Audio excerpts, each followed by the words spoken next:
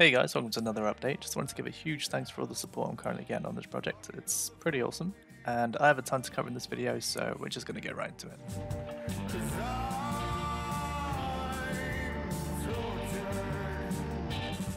First things first, I'll take care of the crosshair. So when a ranged weapon is equipped, you can get an idea of the bullet spread based off of the crosshair. It is relative to the speed of the player and the current stance, so crouching gives you a smaller spread than standing, and walking gives you an even bigger spread. As well as like jumping and sprinting, because it's based off of the movement speed of the player. So this is actually quite a modular setup I've gone for, so I can actually adjust this depending on the weapon itself as well. So it is based off of a variable that's currently acting as the spread, but obviously we don't have shooting yet, so there isn't a way I can show you that just yet. I then moved on to being able to pick up items, which also led me on to do this neat little UI notification system you can see in the top left when I pick up an item, and also this little pile of goodies, which is basically just, it isn't what it says on the tin. As you can see, they're all, most of them are red squares, but when you hover over it, you can get an idea of it's all my developer items, so all the items I'm using to test. The notification system for when I pick up an item can be used for pretty much anything. As you can see, it drops in top left and then fades away when it's done. There is a maximum of 4 items, but it also kind of just works off of a queue, so you can just queue up as many as you want, and it will just display them one after the other. Alright, so moving on to dropping an item. Very simple for items that can't bundle, as it just takes it out of the inventory and spawns an object in real time. But what I mean by bundle is basically the ability to stack in the real world. So like bullets can be the same object, but things like clipboards would look kind of funny if they stacked in the world space. So let me show you what I mean. So I've currently picked up everything. So you see if I drop my baseball bat, it just spawns in front of me. And if I go to drop, say for example, my bobby pins, if I go to drop that now, you'll see I've implemented a little quantity menu. So basically this item can bundle when I drop it. So if I drop all 4 of them, you see if I look over it, you can see they've kind of stacked in the real world as well. The reason why this is so if I drop my clipboard after I get multiple, so let me just go up to here and grab another clipboard. So if I go to drop my clipboard now, you'll see it actually just spawns the real world items, because it would look a bit weird if there was 1 clipboard and you picked up 3, for example. So the actual menu itself, it's very simple to use. I can use A and D to obviously increase and decrease the value for controller, or if you just want to use your keyboard. Obviously we have the quick users along here, so we have min and max. These are also all buttons, so you can click them if you want. So yeah, nice and simple, but definitely needed. And of course this is just a slider, so you can click and drag it if you want, which is pretty awesome. So after implementing all the dropping and the bundling, what I really wanted to work on was something to do with the actual player controller. Just to make it a little bit more fluid, a little bit better gameplay, so quicker movement, etc. And after playing some Call of Duty, I thought it'll be quite cool to add a tactical sprint. So where the movement speed is increased at the cost of a longer sprint to fire time, and increased stamina usage, you can now double tap shift and you can do a little tactical sprint. So obviously it uses a little bit more stamina than the normal sprint, but you do move a little bit quicker, and also because your gun is raised, it takes longer to get it to the position where you can fire, so it's kind of like a little fall off there. So it's all attached to a boolean, so if I want to disable it later on I can, but I thought it would be quite fun to work on regardless. So I then thought for combat a tactical sprint would also be pretty awesome, so I then also went ahead and started playing around, and after changing the controller a bit, because this was a little bit trickier to implement with my current setup, I managed to implement the tactical slide, which personally I think looks awesome, and I can't wait till I have combat implemented so I can actually see it in action. Also, for later use in the stealth system, I also implemented proning. So this was basically just adjusting the crouching system to allow for these to hold the button down and they can lay down. So very simple, and obviously the movement speed is heavily affected, as well as the mouse sensitivity a little. But yeah, no, it's working very well. And obviously if you're laying down and start to sprint, it gets up real quick. So if you need to get out of a tricky situation.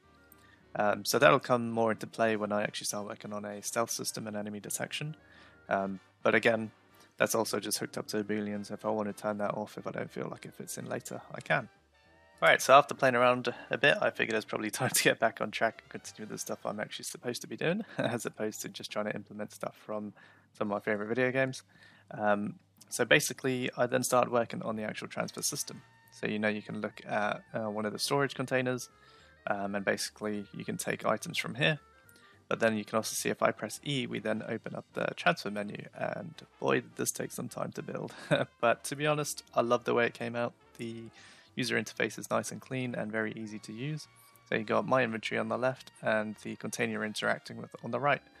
So in the middle, you've obviously just got the item stats of the currently selected item, and this little square here is for the 3D preview, which we'll implement at a later date. All these stats are actually hooked up, so this little number, the 6 weight here, is actually the sum of all the items inside this. So if you wanted to hit the take all, you can kind of see how much extra weight you're going to be taking on.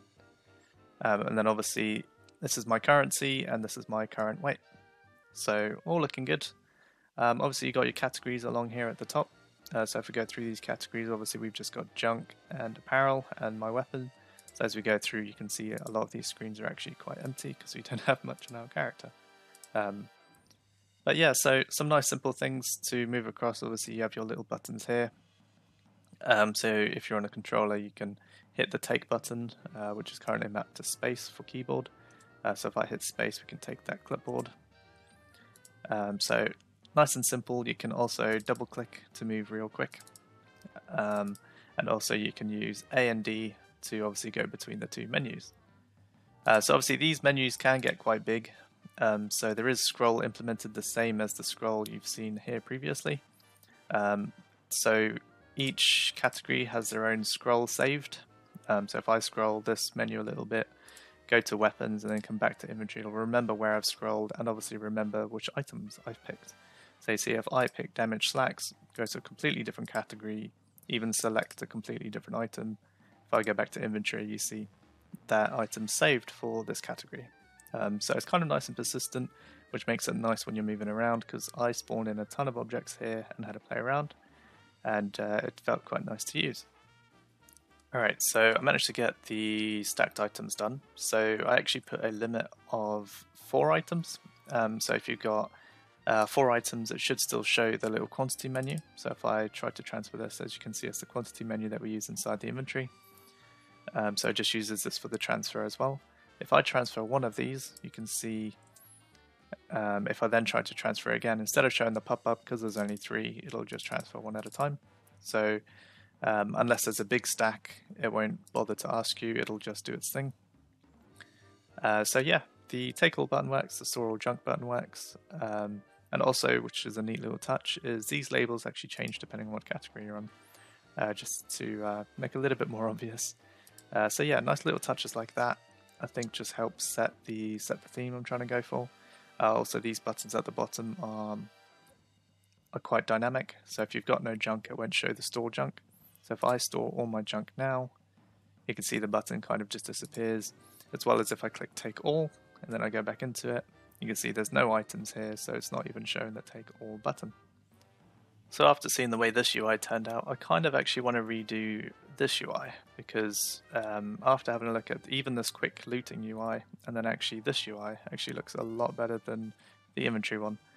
So this one looks like it's been kind of left behind while I've been doing the others. So what I'm actually going to try and do is implement a similar looking UI to this for the inventory, just so it looks nice and neat. So yeah, I'll try and get that done for the next update, but we'll see how that goes.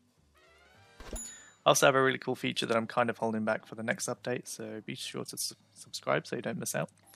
So this was just a nice quick update, but we covered a lot of ground, and I'm excited for the next few steps.